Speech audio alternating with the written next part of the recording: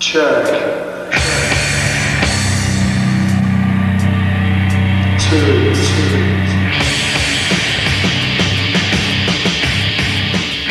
I'm Justin Broderick. I'm guitar and vocals for Godflesh. I'm Paul Neville and I play guitar for Godflesh. And this is Los Angeles. And we're about to play the Country Club, California, Los Angeles.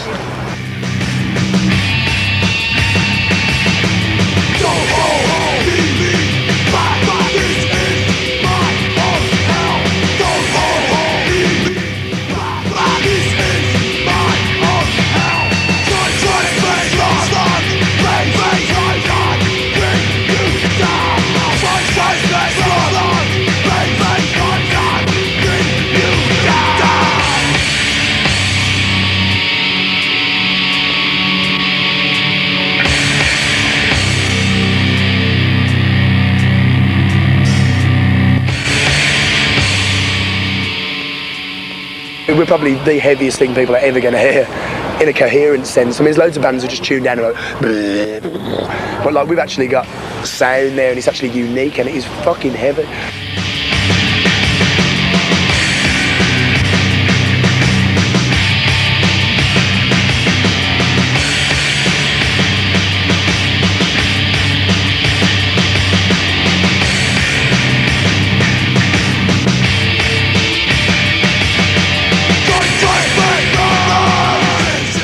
We just present people with a lot of harsh, vivid visuals that we can relate to, of things we really like, and then just present it to people we amalgamate all this stuff and then just shove it in people's faces and oh, what do you think? And we're not saying to people, think this, we're saying, what do you think?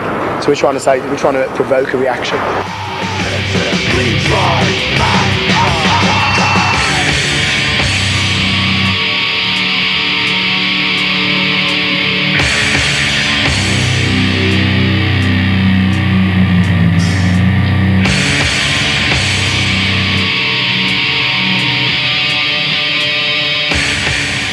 My existence is based upon like a sort of paranoid outlook on things, but I see like paranoia as awareness in a sort of similar. I mean, basically there is no dividing line really. I guess I see being totally paranoid as being totally aware.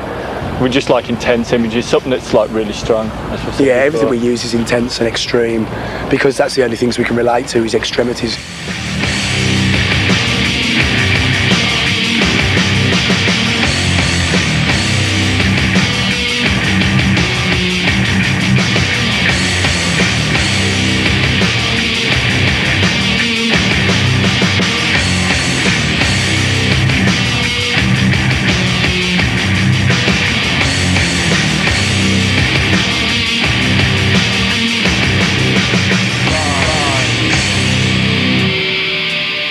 The press in England, yeah, has been really, really favourable, and in Europe in general. The press in America is probably even more favourable, I think, in a way. I think we're getting better press in the States.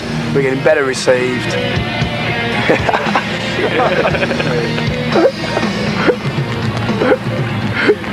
Slayer comes bursting out of it.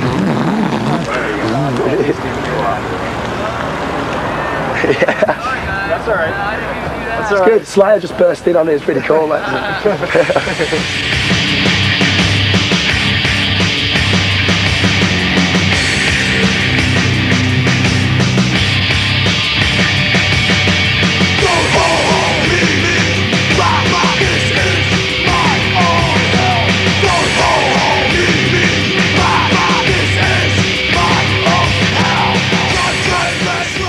Our bass player, I mean, he listens to Beach Boys religiously. I mean, he loves the Beach Boys. I mean, he collects all the CDs. He loves the Beach Boys, and if that's probably the most extreme, far away thing we could think of. But then again, in a lot of the purity in their sound and stuff, the way they do things is probably very close to what we do sometimes.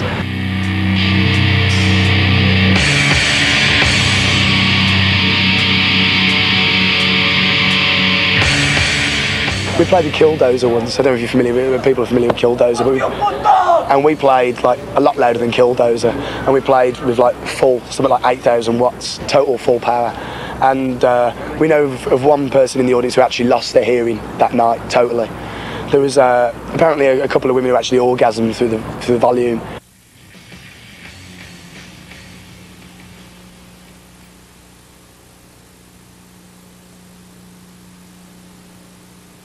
I don't know, I'd like to add thanks to Hard and Heavy for being on this video, because I mean, we probably don't fit into the whole genre really that well. But it's great to see that we are. I mean, this has crossed over instantly already. This is causing something which is different. And something to add is just for people to start appreciating and opening their heads to something unusual. You know, for people who just solely listen to metal who are watching this video, I'd like them to listen to Godflesh and just appreciate something which is more mind-numbingly heavy. If people want heaviness, and they've got it here. I mean, there's nothing heavier.